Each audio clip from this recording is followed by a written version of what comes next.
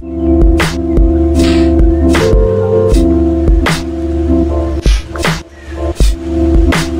guys, it's PC Helper here, and today I'll be showing you how to clean boot your Windows 10 PC. So let's get started. Well, it is quite simple to do so. So just search for run and press enter. And here type msconfig msconfig and press enter.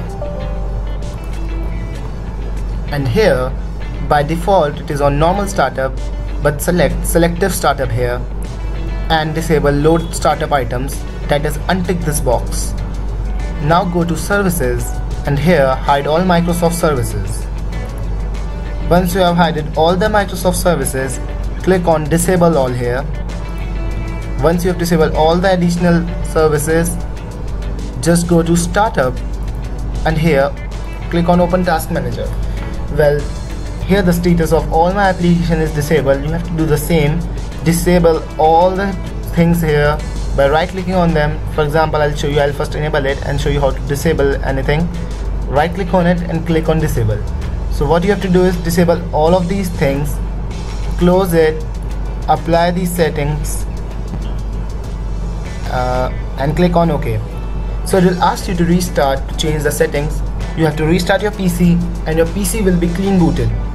But one thing you have to keep in mind is once you have clean booted your PC and you are satisfied and getting the satisfactory results, then you again have to undo all these settings, that is go to run again, msconfig again. And talking about the process, once you have clean booted your PC, then again change everything to normal, that is click on normal startup, here in services, hide all Microsoft services, and instead of disable all you have to click on enable all, and on startup open task manager, and here you can enable all the services which are of need to you, like Realtek HD audio manager and Windows Defender notification.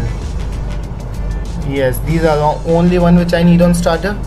So change these settings and apply them again and click on OK, and then again restart your PC to change these settings. So that's it on how to clean boot your Windows 10 PC. So if you found this video helpful, please hit the like button below, and also don't forget to subscribe for more. Also watch my other videos related to other PC problems and other games fixes. Thank you and have a nice day.